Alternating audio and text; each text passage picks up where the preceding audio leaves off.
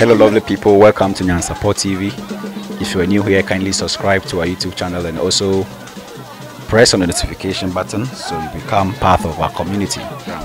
So as you can see, all the chief priests are performing various kind of dancing movements at the Deba, as you can see on your screen. Different chief priests greeting each other, performing together. You can see Nanaya Enima, you can see Nana Opong, Nana Efri, Nana Yawafijase, and also Nana Kofi Adade, all together performing at the Deba.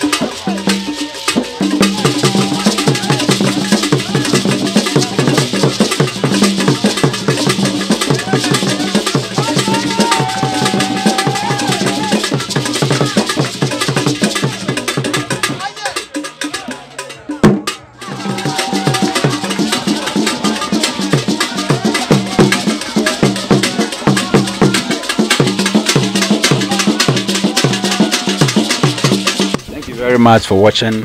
If you are new here, kindly subscribe to the channel and also press on the notification button so whenever we drop a video you'll be the first to have it alert. And also we have a lot other videos which you can watch also as well. See you next time with the next video. Enjoy the rest.